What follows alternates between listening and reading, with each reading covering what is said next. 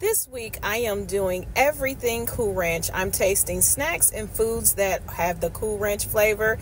I am super excited, y'all. This is the Doritos Cool Ranch Papadia from Papa John's. I'm going to taste it to see if it tastes just like the wonderful Cool Ranch Doritos that I'm used to, and I'm super excited to share with you. From first glance, it looks like it has the Cool Ranch seasoning on top of it.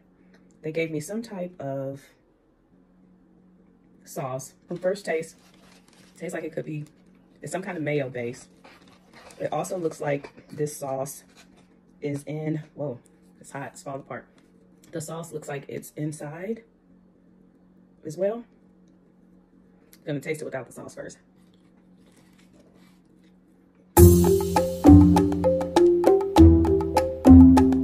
So I have steak, tomatoes, and onion inside.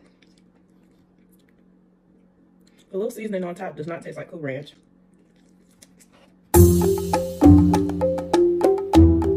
Well, what I can say about it is really good. It might be pizza dough, but it's actually good. Does it taste like a Cool Ranch Dorito? No, it doesn't. It needs that Cool Ranch type seasoning that makes Cool Ranch Cool Ranch. This ain't it, but it's good.